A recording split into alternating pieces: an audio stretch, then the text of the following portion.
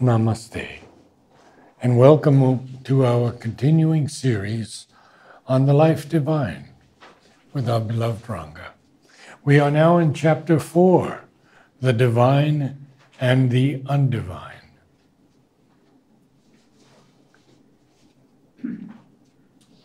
We'll read the quotations and then we'll read the first para. The divine and the undivine.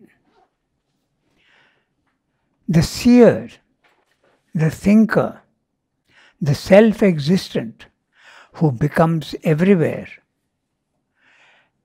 has ordered perfectly all things from years sempiternal. Many purified by knowledge have come to my state of being. They have reached likeness in their law of being to me. From the Gita. Know that for the Brahman and not this which men cherish here. From the Kena Upanishad. One controlling inner self of all beings, as the sun, the eye of the world, is not touched by the external faults of vision, so this inner self in beings is not touched by the sorrow of the world. Katha Upanishad.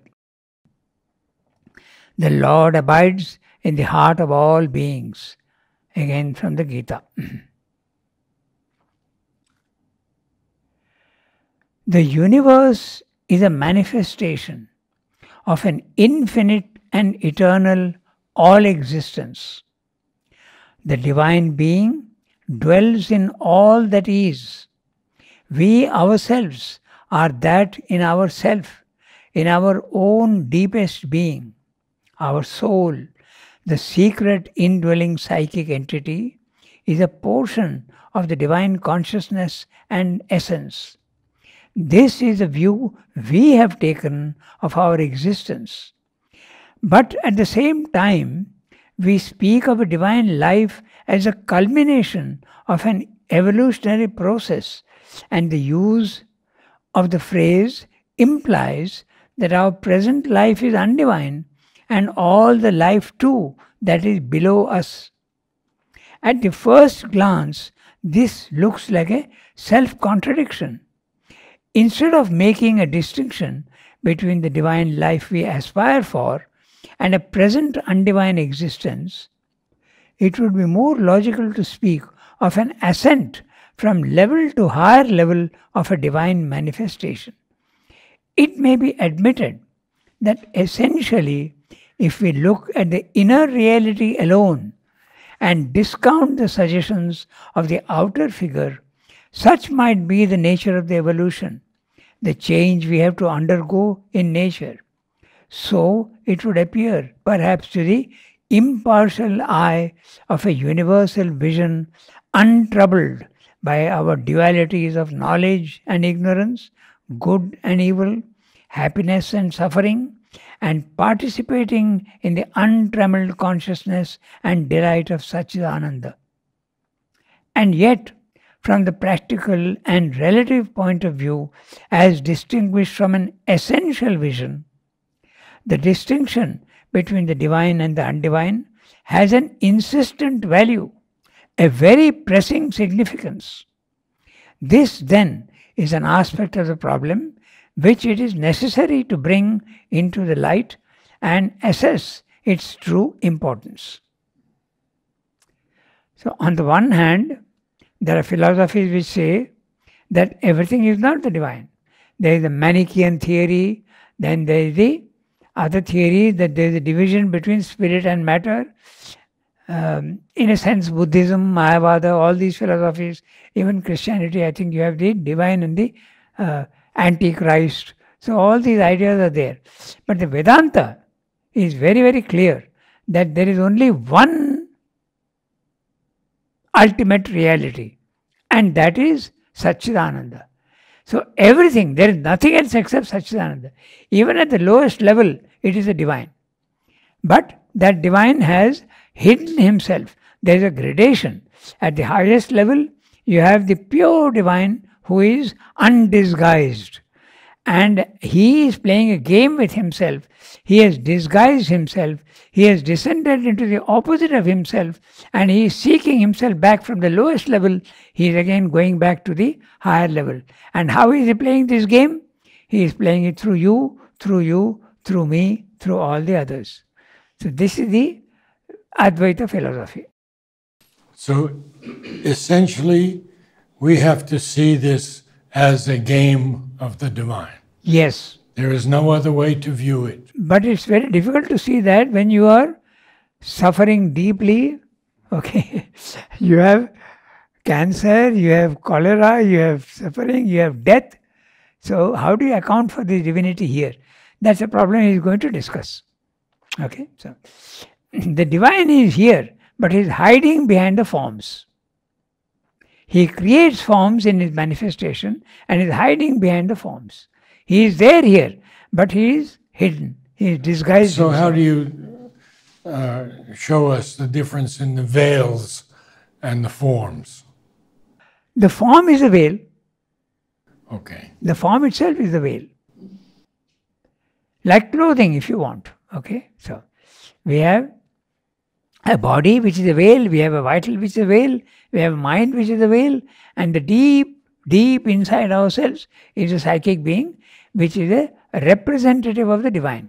Essentially it's the same, but it's a portion. Like the Gita says, they have quoted, Ansha Sanatana. It is a portion of the divine. That's the whole soul, and this is the individual soul. But we also have veils of family, environment. There is the individual and there is the universal. So what you are talking about is the individual. Even if individuals are not, if you are not there, the universe, this gradation is there from top to bottom. We are participating in this, and wherever we are participating in that portion of the universal consciousness. At the material level, we are material. Our consciousness can go to the vital level, mental level. It can go to the spiritual levels. It can go to the supramental level. But the veils will be there always. Okay, so the universe is a manifestation of an infinite and eternal all existence. Okay, so the manifestation. We have to understand what is a manifestation. So, a poet has got his poem in his mind, but it is unmanifested. When she puts it down into form with paper and ink, with very clear material forms, then it is manifest. It's for others to see. So, this is manifestation. When it is made available to the senses in man, that's manifestation. Okay, so the physical world is a manifestation of the divine. He has got the whole plan in his own mind, but he manifests it materially here. Okay, so, and what is it manifestation of? It's an infinite and eternal all existence. Infinite, eternal, all existence. This is Satchidananda. He has not mentioned it here, but that is Satchidananda. The divine being dwells in all that is, all that exists. So the divine being is there right from the highest level to the lowest level. Even in the... And he uses very interesting words. The all existence is matter, but it is subtlest of matter. And when it comes down here, it becomes the grossest of matter. That is, he uses the word matter. So when he wants to say all existence, when he says, he means substance at its subtlest. The divine needs a substance to create the world. Everybody, when I want to make something, I need a substance. So the divine has got this substance. And what is that substance? Satchidananda. It's a substance made up of subtilized matter, consciousness, force, and also Ananda. And he is manifesting it and making it a material form. So all existence, subtlest matter. Substance, subtle matter. Matter, the grossest of substance. These are the words he uses. Okay, so this gradation is there. Now that gradation applies also to the divinity. at the purest form, and here it is there hiding, but it is outwardly it's the most impure and the most gross. Okay? So, the divine being dwells in all that is, all that exists. We ourselves are that in ourself, our deepest self, in our own deepest being. Our soul, the secret indwelling psychic entity. He has used two words, self and soul. There should be no confusion between them. The self is your own self. You find that it is your own self individually, but when you realize it, you also see that it is cosmic. So it is cosmic as well as individual. But the psychic being is individual. And the psychic being is the one that evolves. It comes down into matter and evolves. The self never evolves. It is static. It's at level 2 of the spiritual planes. Okay? So he is using both the words. That in our self, in our deepest being, our soul, the secret indwelling psychic entity, is a portion of the divine consciousness and essence. Now, this is another thing, essence. We have to also understand the purest form of something is the essence. So, the soul is the essence. Okay, the body, mind, life is not the essence, it is the veils and the coverings. This is the view we have taken of our existence. When he speaks of we, he means the integral view, the integral philosophy. Okay? But at the same time, we speak of a divine life as a culmination of an evolutionary process. And the use of the phrase implies that our present life is undivine and all the life too that is below us. What is below us? The animal existence and the material existence. So that's below us. So everything is undivine. At the first glance, this looks like a self-contradiction. How can it be undivine and divine at the same time? Okay? Instead of making a distinction between the divine life we aspire for and the present undivine existence, it would be more logical to speak of an ascent from level to higher level of a divine manifestation. It may be admitted that essentially, if we look at the inner reality alone and discount the suggestions of the outer figure, which is the outer figures? Matter, life and mind. These are the outer figures. So discount them. Don't consider them. Consider only the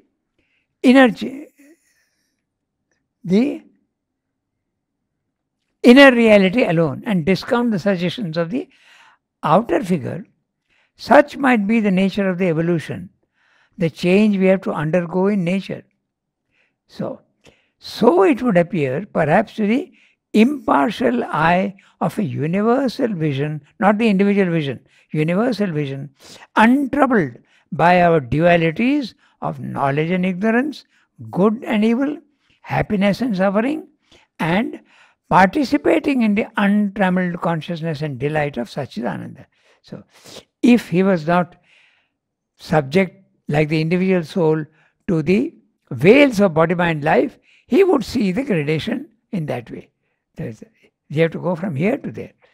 So, and yet, from the practical and relative point of view, as distinguished from the essential vision, the distinction between the divine and the undivine has an insistent value, a very pressing significance. So even that has got a significance. What seems to be suffering, death, perversion, ignorance, darkness, this also has got a purpose. So what that purpose is, we have to see. Pressing significance.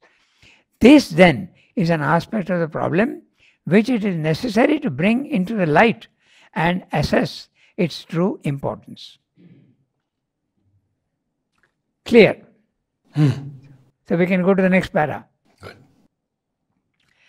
The distinction between the divine and the undivine life is in fact identical with the root distinction between a life of knowledge, lived in the self-awareness and in the power of the light, and a life of ignorance.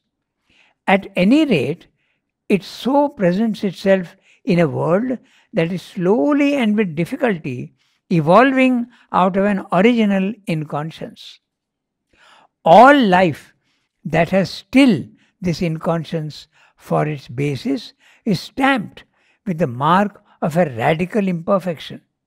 For even if it is satisfied with its own type, it's a satisfaction with something incomplete and inharmonious, a patchwork of discords. On the contrary, even a purely mental or vital life might be perfect within its limits if it were based on a restricted but harmonious self power and self knowledge. It is this bondage to a perpetual stamp of imperfection and disharmony that is the mark of the undivine. A divine life, on the contrary, even if progressing from the little to the more, would be at each stage harmonious in its principle and detail. It would be a secure ground upon which freedom and perfection could naturally flower or grow towards their highest stature, refine and expand into their most subtle opulence. All imperfections, all perfections have to be taken into view in our consideration of the difference between an undivine and a divine existence. But ordinarily, when we make the distinction, we do it as human beings struggling under the pressure of life and the difficulties of our conduct amidst its immediate problems and perplexities. Most of all, we are thinking of the distinction we are obliged to make between good and evil, or of that along with its kindred problem of the duality, the blend in us of happiness and suffering. When we seek intellectually for a divine presence in things, a divine origin of the world, a divine government of its workings, the presence of evil, the insistence on suffering, the large and enormous part offered to pain, grief, and affliction in the economy of nature are the cruel phenomena which baffle our reason and overcome the instinctive faith of mankind in such an origin and government, or in an all seeing, all determining, and omnipresent divine immanence. So, other difficulties we could solve more easily and happily and make some shift to a better satisfied with the ready conclusiveness of our solutions. But this standard of judgment is not sufficiently comprehensive, and it is supported upon a too human point of view. For a wider outlook, evil and suffering appear only as a striking aspect. They are not the whole defect, not even the root of the matter. The sum of the world's imperfections is not made up only of these two deficiencies. There is more than the fall, if fall there was, of our spiritual or material being from good and from happiness, or our nature's failure to overcome evil and suffering. Besides the deficiency of the ethical and hedonistic satisfactions demanded by our being, the paucity of good and delight in our world existence, there is also the deficiency of other divine degrees. For knowledge, truth, beauty, power, unity are they too the stuff and elements of a divine life. And these are given to us in a scanty and grudging measure. Yet all are, in their absolute, powers of the divine nature. So mainly he says that the undivine strikes us as the good and the suffering. This is the normally what you would say, the hedonistic and the ethical. The ethical deals with the good and the bad, And the hedonistic suffers from the hedonistic is dealing with the pleasure and pain.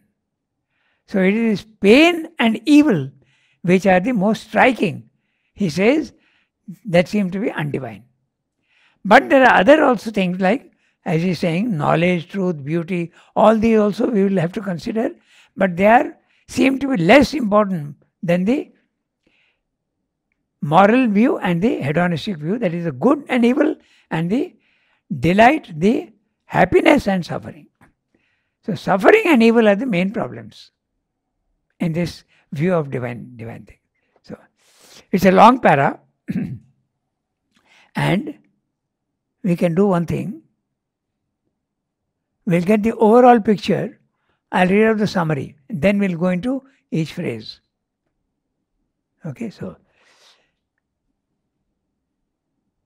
he's saying here, the difference between divine and undivine can be said to be radically the same as between that of knowledge and ignorance. This is how it seems to be in a world emerging from the inconscience of matter. All that emerges from inconscience is stamped with imperfection as long as inconscience is present in it. Even if such emerging stage is satisfied with its own status, still there is imperfection and incompleteness and lack of harmony. But life and mind could both be perfect if there was harmony of self-knowledge and self-power. All incompleteness and imperfection is a sign of the undivine. On the contrary, a divine life could be perfect at each stage if harmony would be the principle. At each stage, with harmony, freedom and perfection would grow to their potential and develop their subtlest opulence. In the consideration of divine and undivine, we have to consider imperfection and incompleteness in all fields. Man usually overstresses good and evil, happiness and suffering. But we have to look also at the imperfection and incompleteness of knowledge, truth, beauty, power, unity, because these are also elements of the divine nature. This is what he said in the para. So, basically, we look at the good and evil and think this is not divine, and happiness and suffering. Okay, so there is one thing that he has said earlier also, that is, there is a double ladder when we consider the involution and the evolution. The involution is starting from the purest Satchidananda. There is no incompleteness there. There is no defect there at all. So when it is creating these worlds are all in the involutionary world. They are pure planes of consciousness. Matter, life, they are perfect in themselves. He has hinted at that in the involutionary scale. But this is a double ladder. He has used the word double ladder himself. Now there is the evolution. But in the evolution, you are starting from where? You are starting from the inconscient. And the inconscient is unconsciousness, ignorance, total darkness. So, if you are looking for something in darkness, you don't know where to go. So, you'll make a mistake. That is the problem. So, when you are starting from the inconscience, you don't know where you're going, you have to search. But there you are starting from the light. So, those planes in the illusionary are pure and perfect in themselves. But here when you're going up, you are in ignorance and you have to go step by step, slowly, seeking, finding and looking and going up. It's a long process. And true of most of humanity. True of most of humanity. Yes, of course. But we do have some who perhaps have seen their past lives and didn't have to go. Yeah, maybe Nolini, maybe Basu, maybe Pavitra. What you are saying is that each individual is at a different level. Yes. Yeah, that's right.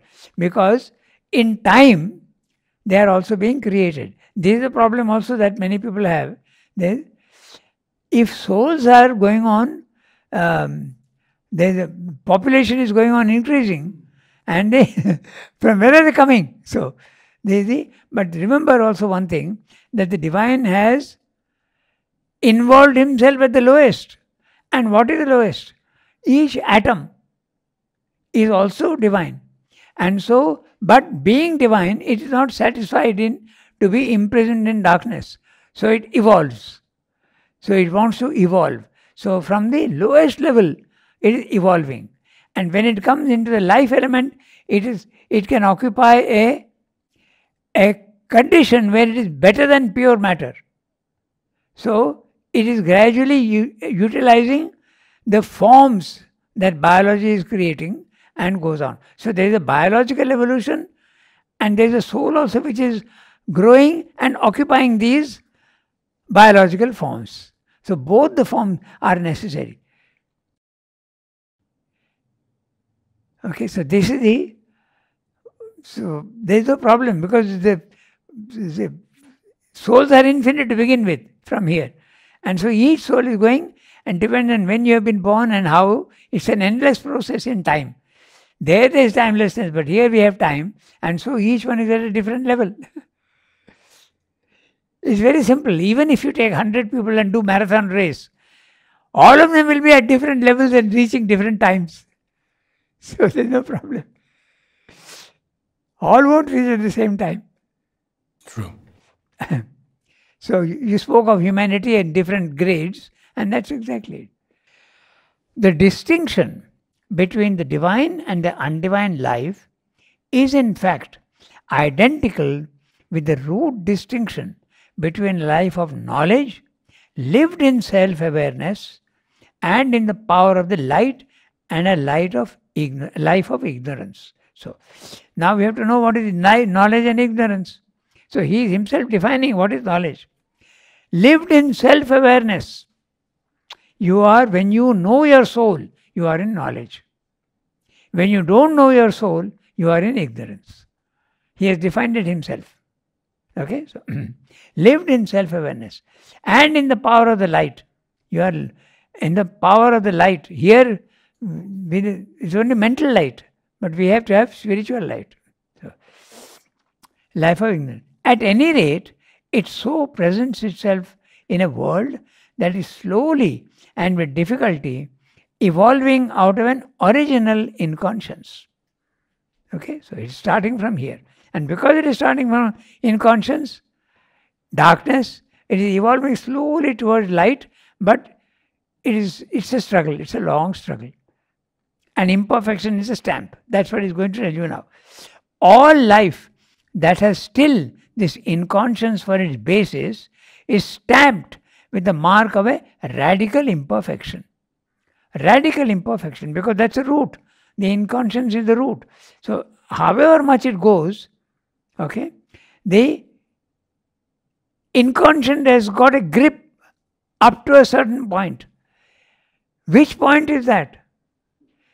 Sri Aurobindo says it goes right up to the overmind level. Even in the overmind level, which is seems to be all light, the origin of ignorance starts from there. So only in the supermind, the inconscience has no power. So this is the gradation that he is speaking about. Okay? At any rate, so it presents itself in the world that is slowly and with difficulty evolving out of an original inconscience.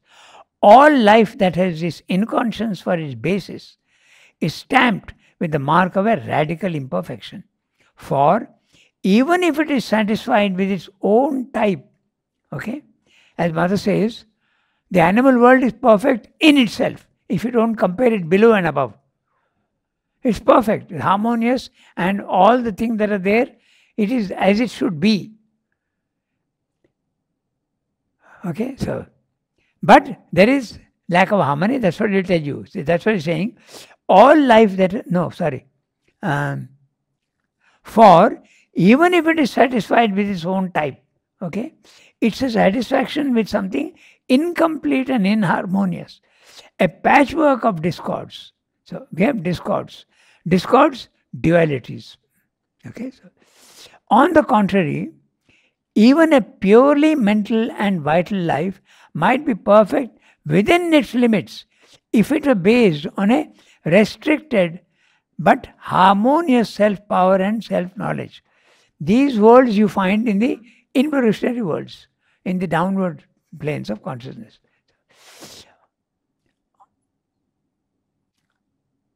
I read that sentence again. On the contrary, even a purely mental or vital life might be perfect within its limits if it were based on a restricted but harmonious self power and self knowledge. He's saying very interesting, restricted. So, again, that word we have to see carefully. He says that when there is, in the involutionary planes, there is a diminution of light, of power, of consciousness, but there is no distortion. There is a diminution, but there is no distortion. When you start from here, from the lower evolutionary, there is a distortion. So, the double ladder that he speaks about, coming down and going up. So, if you go into the mental world, everything is perfect there according to the rules of that world. If you go into the life worlds, there they are perfect within themselves. There is no evolution there. Self-satisfied. They are satisfied with themselves. He uses the word satisfied. But when we are going up from here, there is no satisfaction because there is no harmony and there are dualities. At each level there is dissatisfaction. If you are developed enough. Okay, so it is this bondage to a perpetual stamp of imperfection and disharmony that is the mark of the undivine. A divine life, on the contrary, even if progressing from the little to the more, would be at each stage harmonious in its principle and detail. This is a supposition.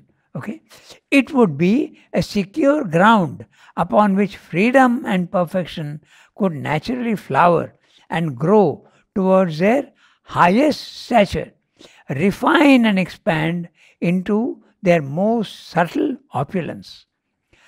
All imperfections, all perfections have to be taken into account, have to be taken into view in our consideration of the difference between an undivine and a divine existence. But ordinarily, when we make the distinction, we do it as human beings struggling under the pressure of life and the difficulties of our conduct amidst its immediate problems and perplexities. So he's saying that if you look at it from the human point of view, we're not going to solve the problem. So you have to look at it from another angle. So most of all, we are thinking of the distinction we are obliged to make between good and evil, or of that along with its kindred problem of the duality, the blendedness of happiness and suffering. So he's saying they are the most striking for man. Most of all, we are thinking of the distinction we are obliged to make between good and evil and happiness and suffering. So if you want to use philosophical words, good and evil, morality, ethics. It's an ethical problem. Good and, or if you want to, the other one, hedonism. Hedonism is the pursuit of happiness. But happiness is not here. There is suffering. So this is the most striking part. The undivine strikes us as this, evil and suffering.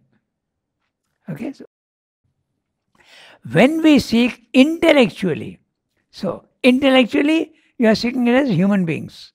He has told you human beings. When we seek intellectually for a divine presence in things, a divine origin of the world, a divine government of its workings, the presence of evil, the insistence on suffering, the large and enormous part offered to pain, grief and affliction in the economy of nature are the cruel phenomena which baffle our reason and overcome the instinctive faith of mankind in such an origin and government, or in an all-seeing, all-determining and omnipresent divine immanence. He's talking of an instinctive faith in mankind. It starts even from the savage. Okay? There's an instinctive faith that there is a higher power which is there. Vague idea, but it's there. That gets shattered when you think of the pain and the suffering. From the intellectual point of view, okay, as human beings. Other difficulties we could solve more easily and happily and make some shift to a better satisfied. Other difficulties we could solve more easily and happily and make some shift to be better satisfied. Not fully satisfied, to be better satisfied with the ready conclusiveness of our solutions. But this standard of judgment is not sufficiently comprehensive and it is supported upon a too human point of view.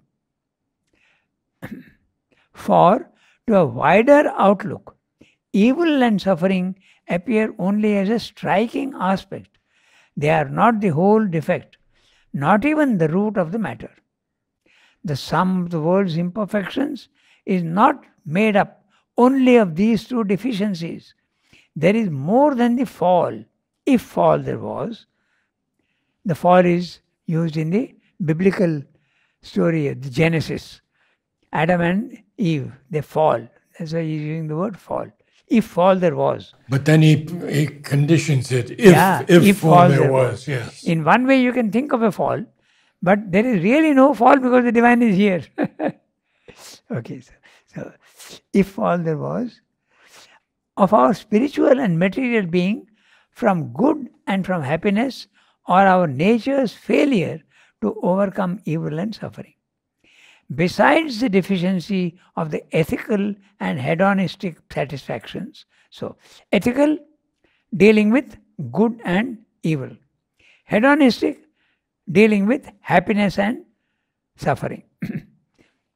Besides the deficiency of the ethical and hedonistic satisfactions demanded by our being, the paucity, the scarcity, the lack of good and delight in our world experience, there is also the deficiency of other divine degrees for knowledge, truth, beauty, power, unity.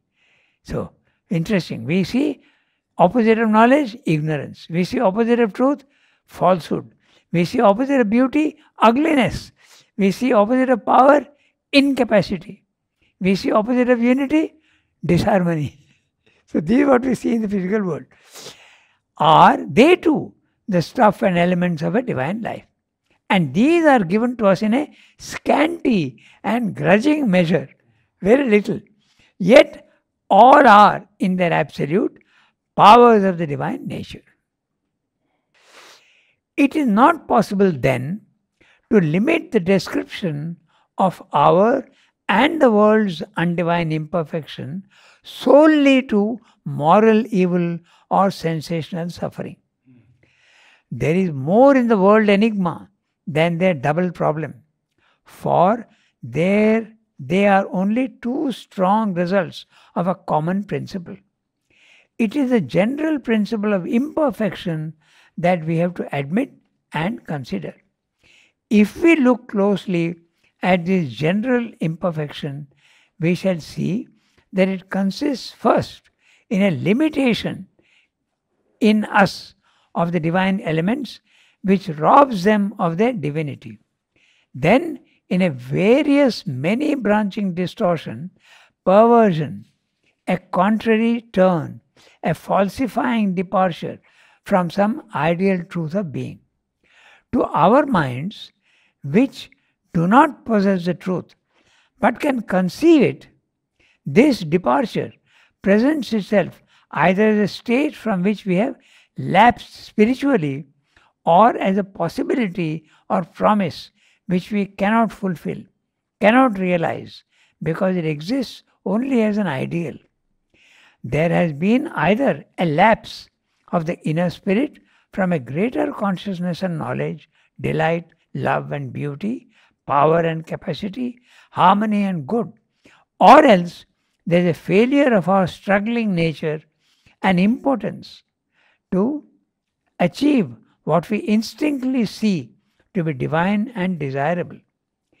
If we penetrate to the cause of the fall or the failure, we shall find that all proceeds from the one primal fact that our being, consciousness, force, experience of things represent, not in their very self, but in their surface pragmatic nature, a principle or an effective phenomenon of division or rupture in the unity of the divine existence. Division. This division becomes, in its inevitable practical effect, a limitation of the divine consciousness and knowledge, the divine delight and beauty, the divine power and capacity, the divine harmony and good.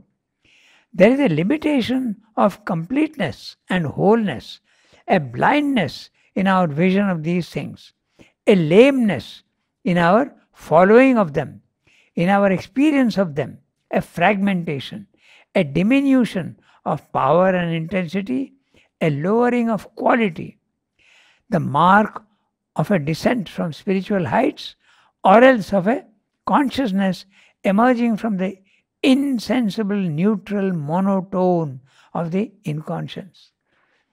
The intensities which are normal and natural on higher ranges are in us lost or toned down so as to harmonize with the blacks and the greys of our material existence.